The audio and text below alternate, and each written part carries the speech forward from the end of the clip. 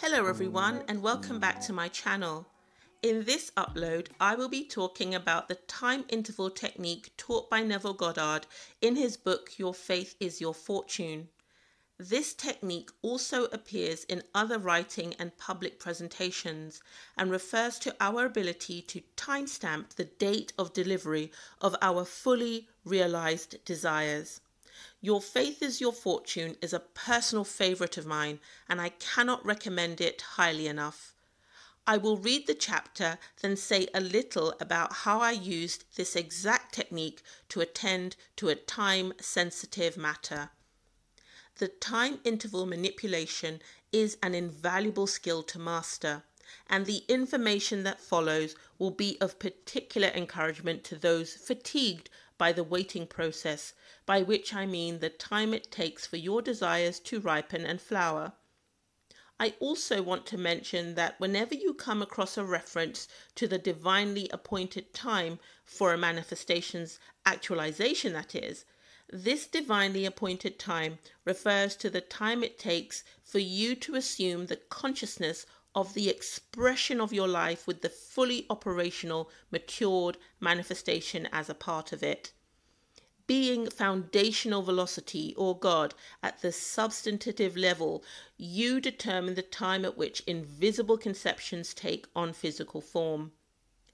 This time interval is relative to your concept of self, and so a change in self-concept will speed up or slow things down. Interval of Time by Neville Goddard. Let not your heart be troubled. Ye believe in God, believe also in me. In my Father's house are many mansions. If it were not so, I would have told you.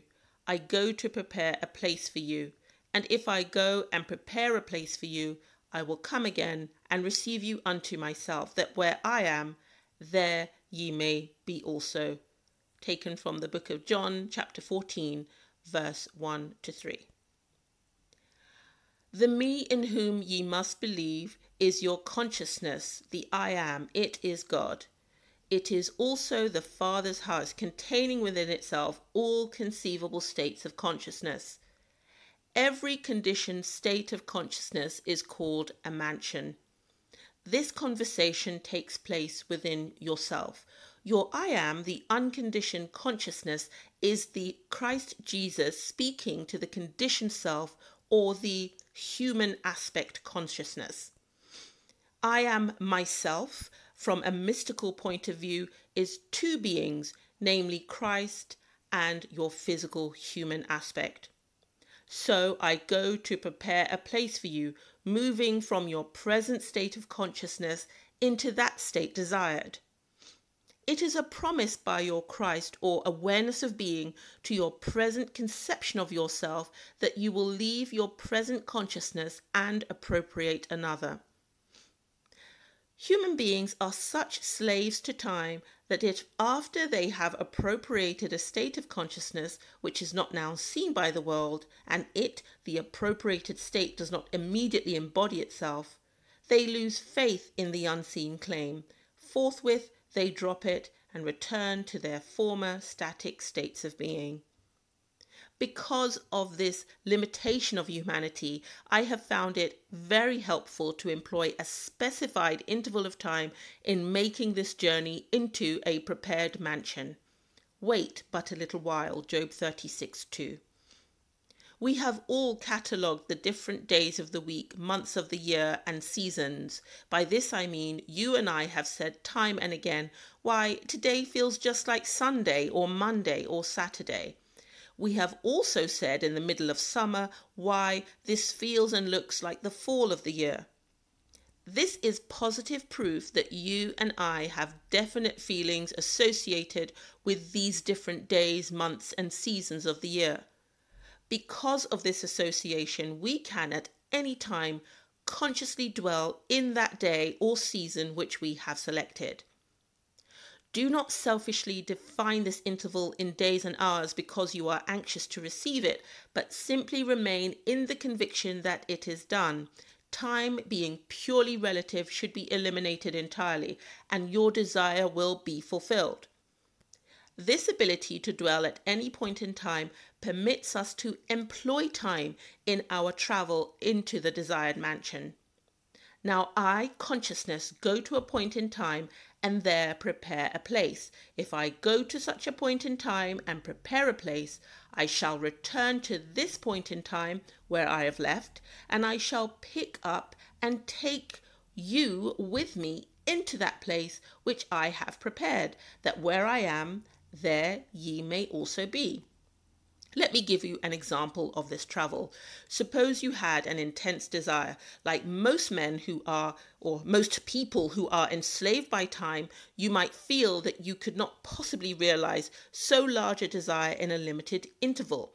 But admitting that all things are possible to God, believing God to be the me within you, or your consciousness of being, you can say, as myself I can do nothing, but since all things are possible to God, and God I know to be my consciousness of being, I can realize my desire in a little while. How my desire will be realized, I do not as myself know, but by the very law of my being, I do know that it shall be. With this belief firmly established, decide what would be a relative rational interval of time in which such a desire could be realized. Again, let me remind you not to shorten the interval of time because you are anxious to receive your desire. Make it a natural interval. No one can give you the time interval. Only you can say what the natural interval would be to you. The interval of time is relative. That is, no two individuals would give the same measurement of time for the realization of their desire. Time is ever conditioned by humanity's conception of itself. Confidence in yourself as determined by conditioned consciousness always shortens the interval of time. If you were accustomed to great accomplishments, you would give yourself a much shorter interval in which to accomplish your desire than the man or human being schooled in defeat. If today were Wednesday and you decided that it would be quite possible for your desire to embody a new realization of yourself by Sunday, then Sunday becomes the point in time that you would visit. To make this visit, you shut out Wednesday and let in Sunday. This is accomplished by simply feeling that it is Sunday.